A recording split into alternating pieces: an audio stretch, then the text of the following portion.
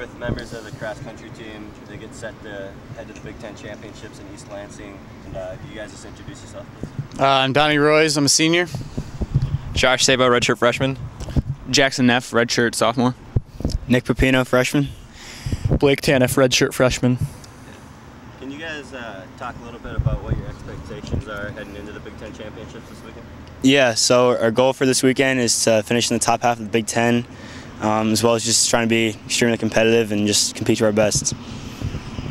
Yeah, I mean, we've run with teams like Illinois and Michigan State before. We beat Michigan State with this exact same squad earlier on this year, so we know we can, run with these guys and finish in the top half. And then, can you guys talk a little bit about how these last few practices leading up to the Big Ten Championships have sort of evolved for you guys as you prepare? Yeah, I mean, we started out early in the season doing a lot of steady state work, a lot of longer runs, just to build our strength, stuff like that.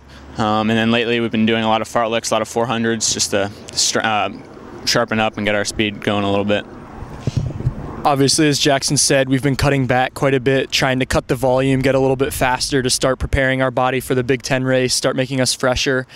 We did a 400 workout to really work on stroke volume here this past week. And then we've been doing a lot of fartlek stuff. A lot of it is designed around how the coach expects the race to go.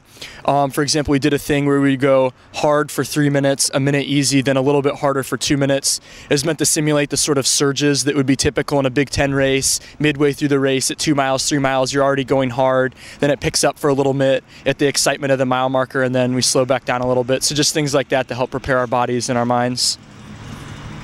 Then Donnie, lastly, can you just kind of touch on, you're technically the only upperclassman left on this team with Chris Fallon going down to an injury.